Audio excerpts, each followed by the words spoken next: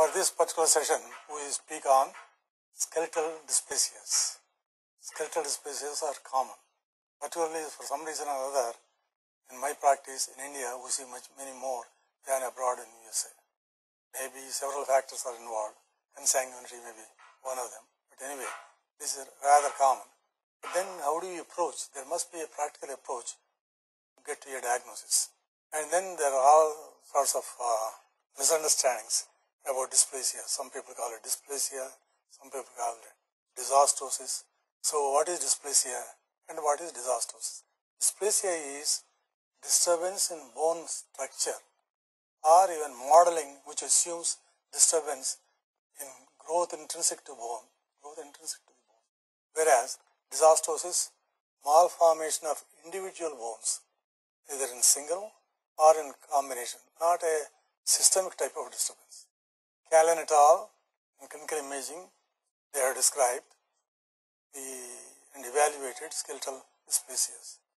Monitoring germ cell mutations using skeletal dysplasias as the model, they have monitored germ cell mutations. 9.5 million births they have analyzed, and 15 per, they calculated that 15 per 1 lakh of people. And that is incidence. Evaluation of, they have evaluated long bones and thoracic cage, hands and feet, and cranium. You don't have to do the entire skeletal survey. Just these, evaluating by these three entities, you can come to a conclusion. And then we analyze these skeletal dysplasias. Supposing a film comes, how do you analyze? Is it a sclerosing dysplasia? Is it dense? And then site of affliction. Is it epiphyseal, metaphyseal, or diaphyseal? And a miscellaneous group in these sclerosing dysplasias. Most common, or I shouldn't say most common, most obvious is osteopetrosis, otherwise called Albert-Steinberg disease, or otherwise called marble bones. It's autosomal recessive. There are two forms, autosomal recessive and autosomal dominant. Look at these films. Long tubular bones, all are dense.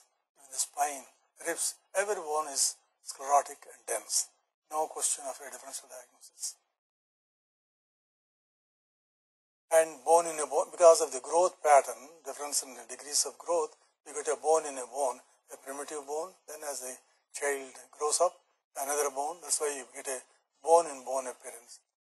One of the critical features in the marble bone disease. Again, a similar fashion in the lower ends and the upper ends, bone in a bone.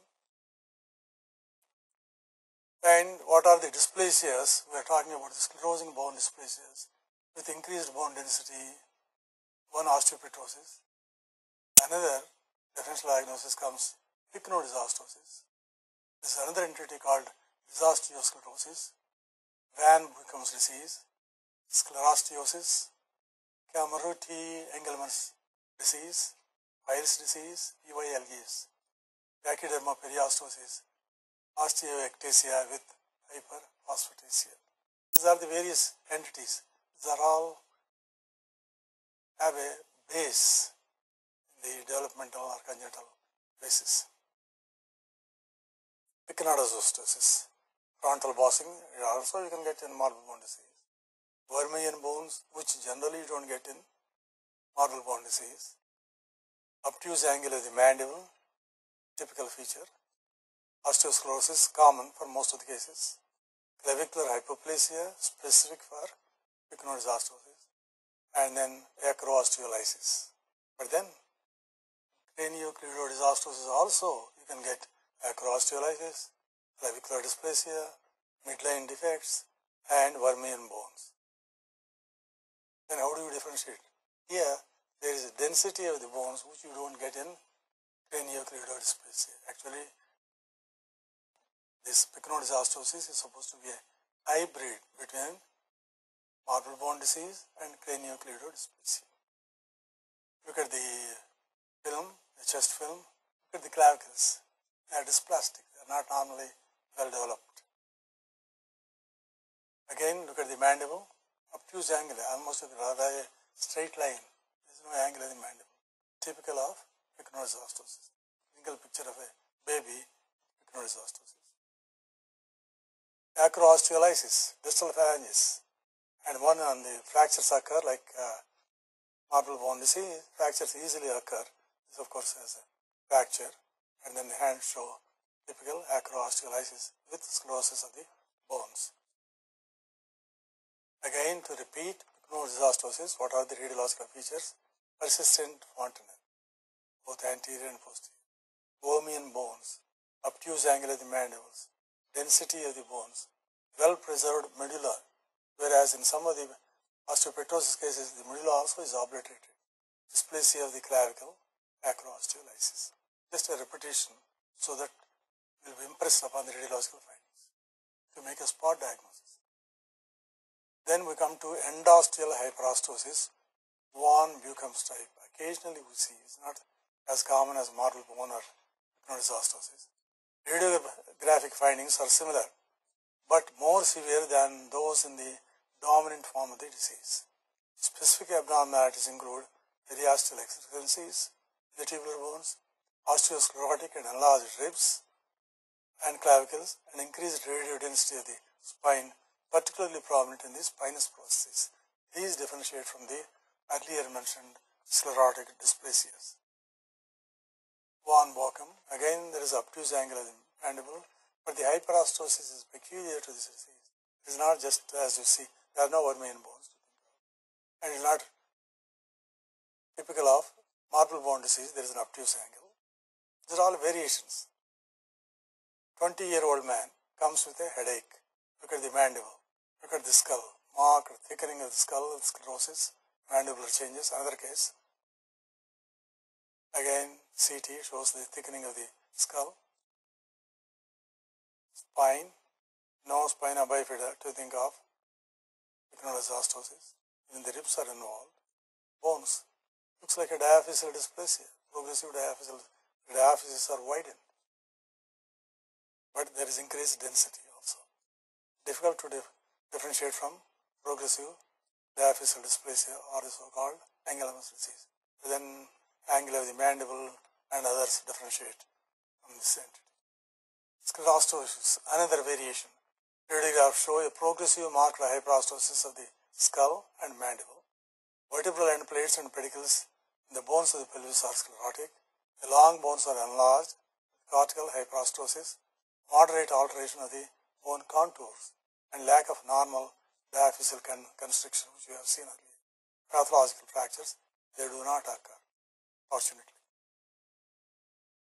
And there is dysosteosclerosis, Wirth's type.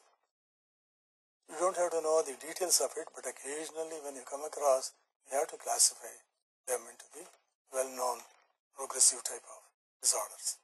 Radiographic findings include endosteal thickening in the cortex of the tubular bones with encroachment on the medullary cavity. The skull osteosclerosis begins at the base and subsequently involves the facial bones, especially the mandible. The lateral bone, namely the mandible, lacks the normal antegonal notch, which we have described earlier, and the mandibular canal may be prominent. Then we come to Pile's disease, P-Y-L apostrophe. It's also called metaphyseal dysplasia. Here it involves mostly the metaphyses, wide metaphyses, Florentine flask deformity of long bones. This is due to developmental abnormality, growth abnormality. Wide medial ends of clavicles, mild hyperostosis of the skull, poor aeration of the sinuses, prominent supraorbital ridge, mild prognathism. Prognathism is also present, it is mild, undertubulation of bones, and metaphyseal flaring. Look at the metaphyseal flaring and undertubulation of the metaphyses in the forearm bones. In the skull, there is sclerosis, and actually you don't see the mandible that clearly here. Again, metaphyses are involved, and in the femora, Erlenmeyer flask type of appearance, undertubulation, and in the clavicle also, medial ends of the clavicles are involved. Even the articular ends of the ribs are also involved. Same thing, clavicular changes, and in the metaphysis of the femora. Then we come to another entity called malariastosis, flowing hyperostosis in the bones, wax dripping appearance from one side of the candle, and then could be monostatic, could be monomyelic, one side of the limb, or polyostatic. Whatever it is, it flows on one side. Actually, it involves the sclerotomes. And look at the foot. Only the third metatarsal is involved, flowing hyperostosis. It also enters into the tarsal and calcaneal bone also. Then we come to osteopoikilosis. Spotty bone disease may be associated with dermatofibrosis lenticularis disseminata. It is also called Buschke-Ollendorff syndrome. We don't have to know the proper names, but it is respectable, have some human values to remember the authors who have described this first time. Osteopoikilosis, osteopathia cadensas disseminata, these are all the various names that you come across. First described by Albert Schoenberg and others in early 1900s. Autosomal dominant in transmission, found to become more prominent in succeeding generations in some cases. The exact cause is unknown. It is a genetic disorder. 27-year-old pelvis AP view. Look at the spots, particularly towards the joint, articular ends of the bones, also obturator ring. Again, the pelvis and the ribs show the spine. Rarely you see in the spine, not common. And then the spine, it may not show on regular films. Occasionally you have to take the CT or MRI. MRI also is not that sensitive. CT. Here you could see osteopoikilosis in the pelvis and scapula. Lesions are found adjacent to the acetabulum and glenoid, the marrow. Lesions in the skull, spine, ribs and clavicles are rare. Size ranges from 1 to 10 millimeters in diameter. Actually, you can call them bone island, multiple bone islands. Again, asymptomatic pelvis, MRI, association with cutaneous and subcutaneous fibrous pea-sized nodules. In the skin also or subcutaneous area, 25% of it. Other reported abnormalities, giant cell tumor, osteosarcoma, lumbar canal stenosis. In 15 to 25% of cases, mild joint pains with or without joint effusion. Laboratory findings are normal. There is no use doing any laboratory findings, namely serum calcium, serum phosphorus, alkaline phosphatase, acid phosphatase to rule out osteoblastic metastases from prostatic carcinoma. Another case of foot and ankle osteopoikilosis. No question of a differential diagnosis. Whereas this is a bone island in the neck of the femur, in retrochanteric area, and bone islands in the tibia, and again the femur, and in the elbow, in the lower end of the humerus. These are multiple bone islands. Sometimes you may get only one limb, one or two, or in the skeleton you may get one or two. These have no significance.